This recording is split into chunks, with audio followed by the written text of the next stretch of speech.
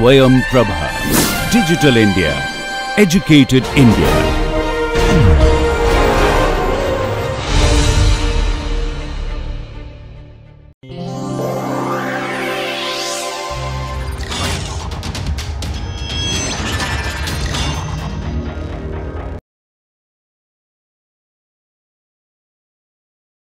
In module 6.1, we talked about two schools of estimation. One is the Fisher school, another is the Bayesian school.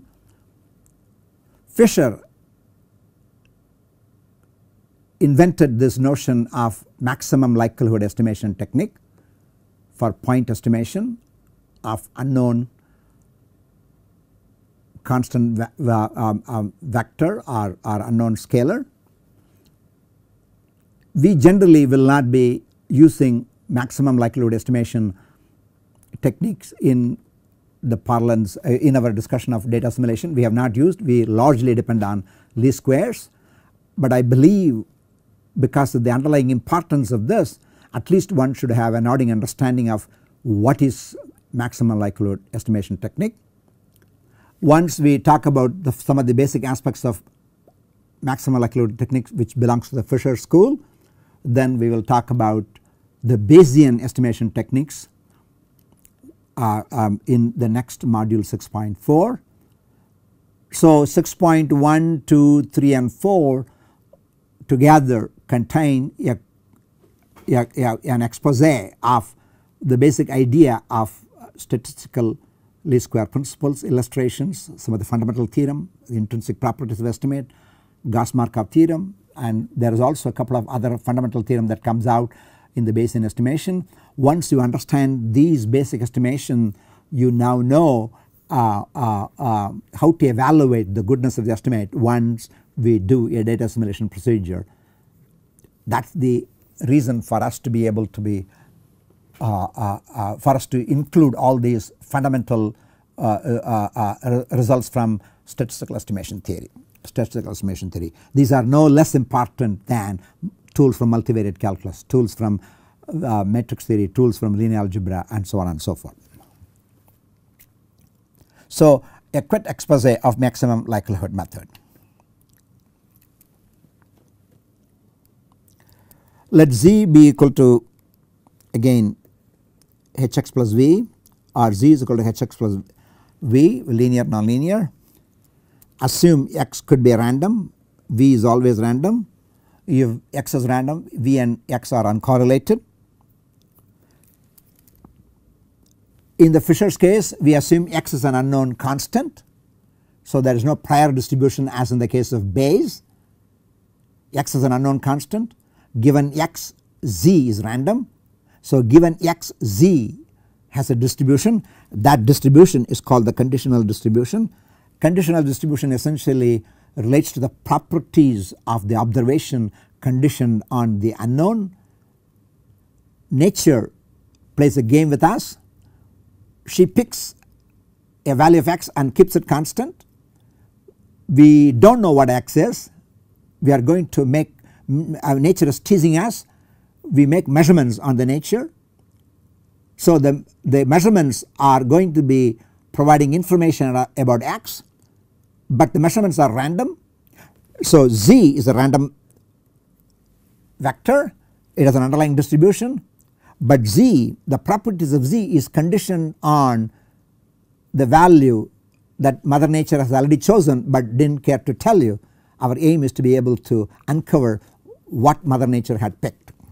So the information about X is to be gleaned from Z, gleaned from the conditional distribution of Z given X. So that is what the conditional distribution. So conditional distribution is always the new information that arises because we are able to make observations about the system. This Px of Z has two ways of looking at it as a dual interpretation. If given X as a function of Z is called a conditional distribution, but Fisher turned the table around. For a given Z, so what is that he asked?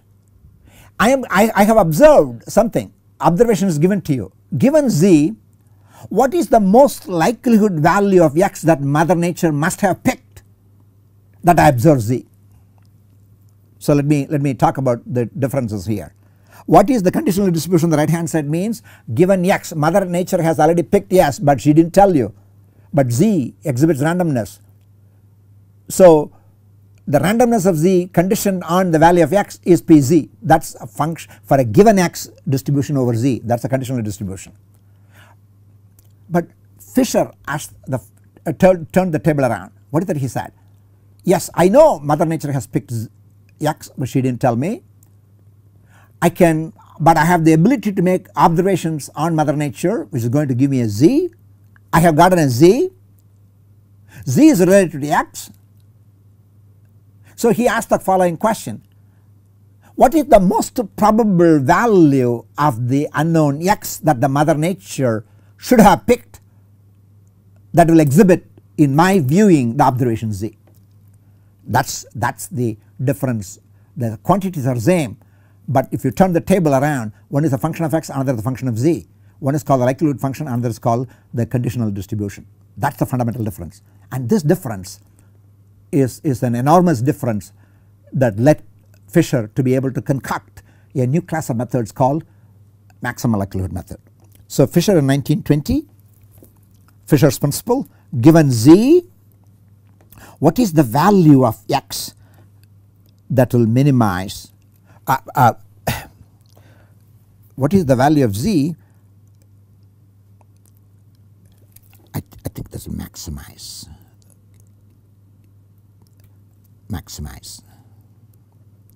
Sorry, it's the maximum likelihood. I have said it correctly. That is, maximize the probability of observing the sample z given x. That's the basic idea here.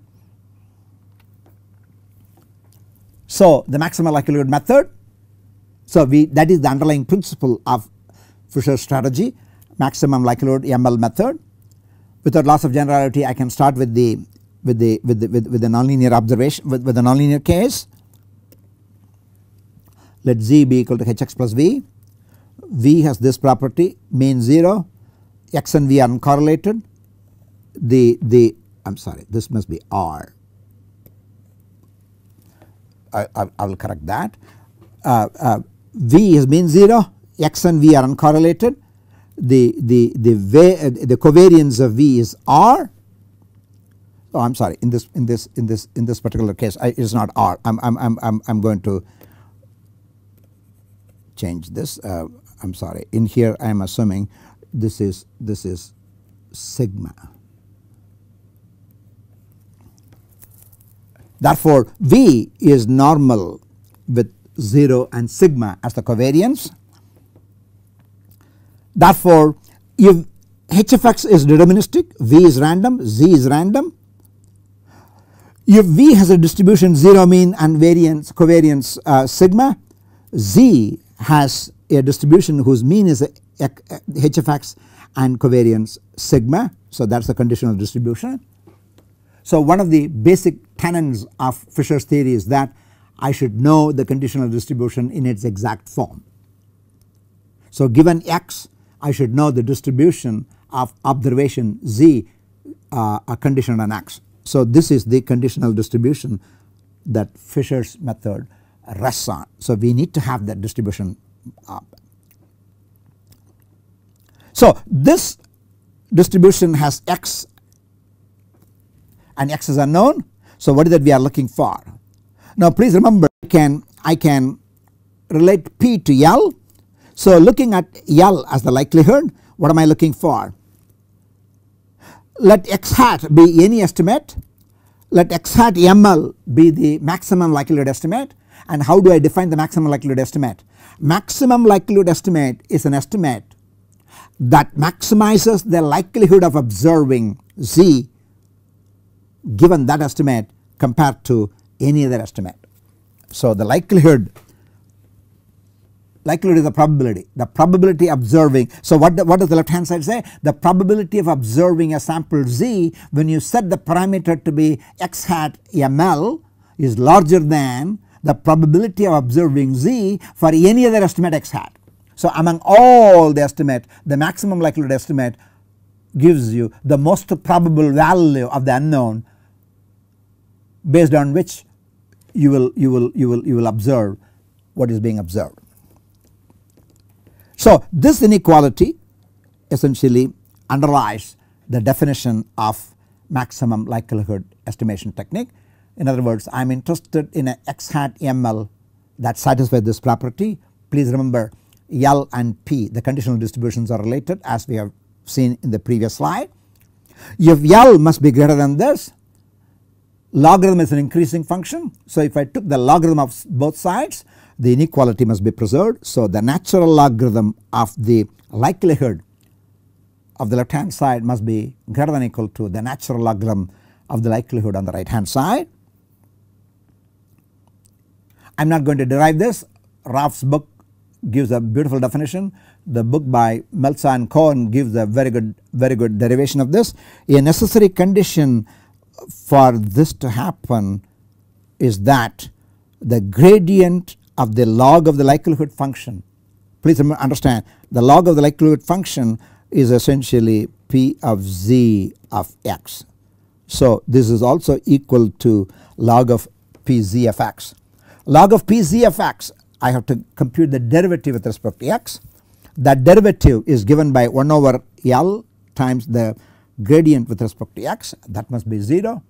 That comes from the maximization property of the likelihood function. This necessary condition is extremely simple to be able to look at why this is necessary for this inequality hold good. Now I am going to illustrate this fundamental principle using a very simple example.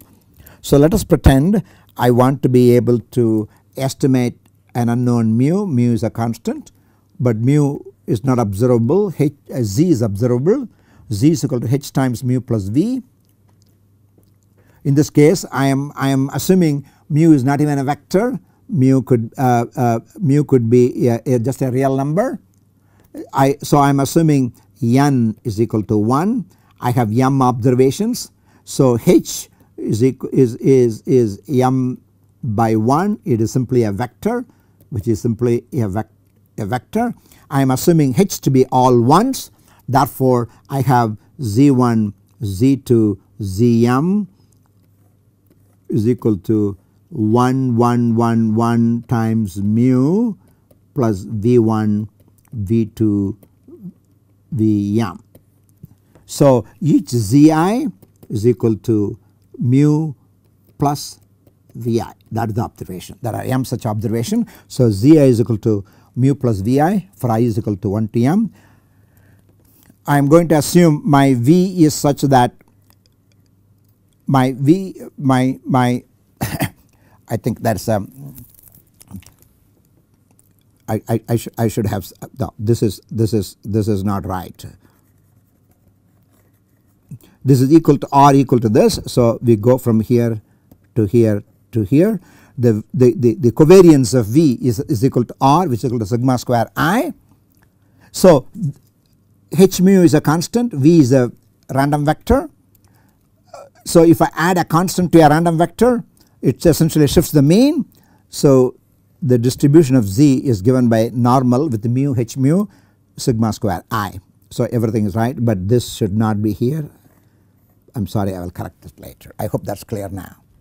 So the likelihood function is given by this. This likelihood function is given by this. So I know the functional form. The functional form of the likelihood function is normal with h mu as a mu, sigma square I as the variance. This is the explicit form of the function. Please understand the variable to be estimated is not x, we call it mu because it is an unknown constant. So this is the multivariate Gaussian distribution. This is the expression for the multivariate Gaussian distribution. This is the function, this is called the likelihood function. When considered as a given mu, when considered the function of z, is called the conditional distribution function. Given z, considered the function of mu, is called the likelihood function. So there are two variables, mu and z, mu and z. So whether you are going to consider this a conditional distribution or a likelihood function, the maximum likelihood estimate tries to find the optimal value for mu, optimal in the sense of trying to maximize this distribution, this likelihood function. I hope that is clear now. So I can compute the derivative.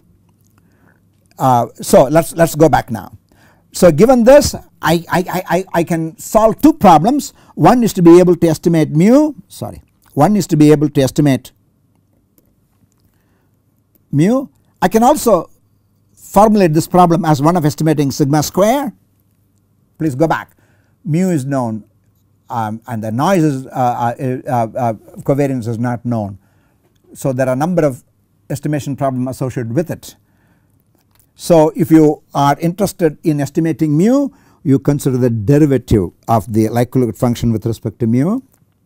Whichever variable you are interested in estimating, we are interested in maximizing the likelihood with respect to that particular parameter. So if you are interested in estimating mu, you have to make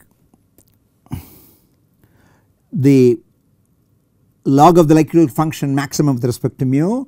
That means the derivative of the log of the likelihood function with respect to mu must be 0 at the maximum. If you are trying to estimate sigma square, again the same principle. You have to compute the derivative of the derivative of the likelihood function with the sigma square at the maximum.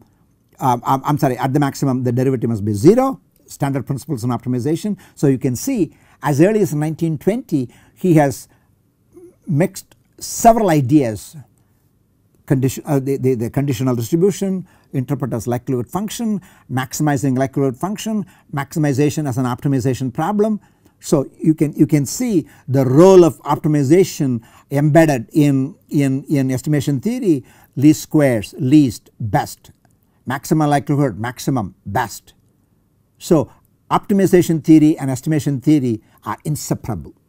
Every estimation problem we are going to solve it as an optimization problem. That is why if data assimilation is estimation, if estimation is posed as an optimization problem, you can see the intrinsic interest in optimization, intrinsic role played by optimization in data assimilation.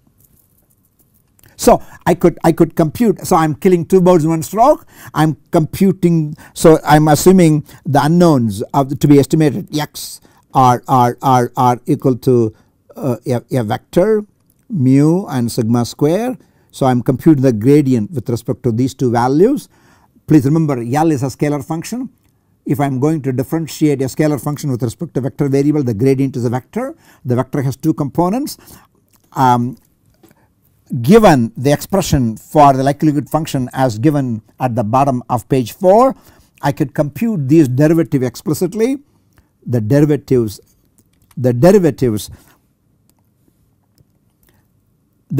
of L with respect to mu is given by this. The derivative the log of L with respect to mu is given by this. The derivative of the log of L with respect to sigma square is given by this. These are interesting exercise. I would very strongly urge you to do this exercise. Now please understand, at the maximum these derivative must vanish, so it must be equal to 0. That means this component, the first component must be 0, the second component must be 0. The first component being 0 gives rise to a function or form of the estimator. Please look at this now. This must be 0. That means that so let us look at this now. 1 over sigma square summation zi minus mu must be equal to 0. This is a fraction. A fraction is 0 only the numerator is 0. Therefore, if the numerator is to be 0, summation zi minus mu must be equal to 0. This essentially tells you summation zi must be equal to summation mu. The summation is over I running from 1 to m. So this is equal to m times mu. Therefore mu must be equal to 1 over m times summation zi. What is that? That is the average value. Tada! We have now rediscovered a formula that we already knew. What is that we knew from least square estimation when we did statistical estimation theory? Average is the best least square estimate. Average is also best in the sense of maximum likelihood. So mu hat ML is the maximum likelihood estimate, that is also Z hat. So average has very beautiful property of being optimal simultaneously from the least square sense, from the maximum likelihood sense. Again, I can equating the second term to 0 and simplifying, you can readily get an estimate for the variance. So sigma square hat ML is the estimate for the is the maximum likelihood estimate for the variance. This is the expression for the variance, and I think this expression is not correct. This is unbiased.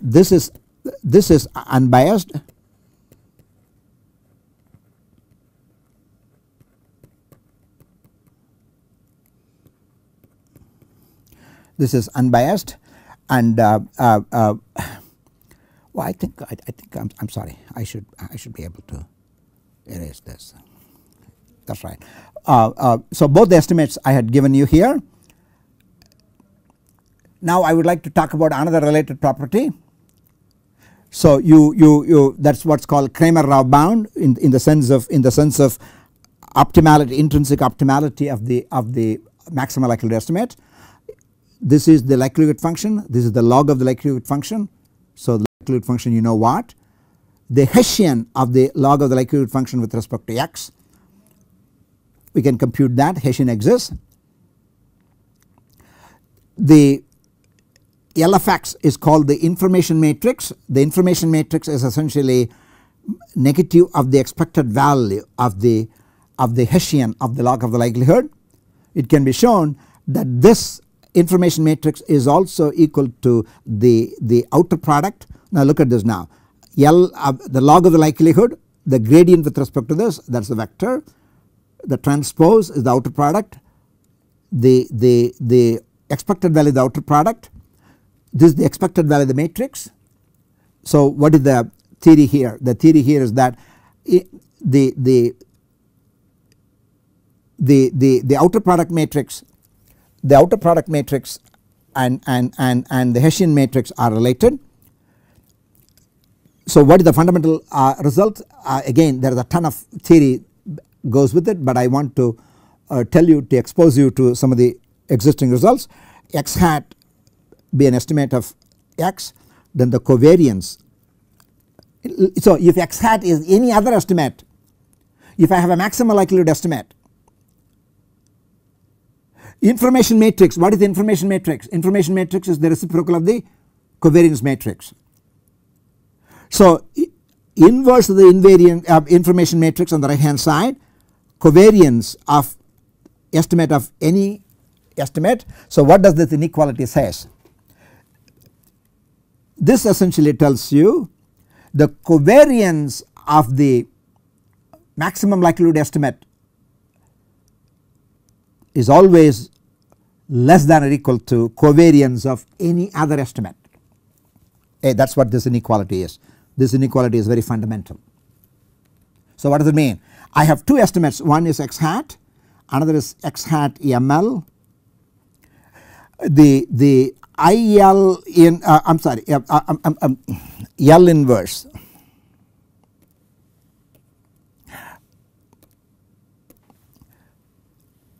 this Ix is the information matrix. Please understand, information matrix is the inverse of the covariance matrix. So I inverse x is the covariance of the estimate of this. The covariance of the estimate of this is covariance of x hat given x. So this is the covariance of any other estimate, this is the covariance of maximum likelihood estimate.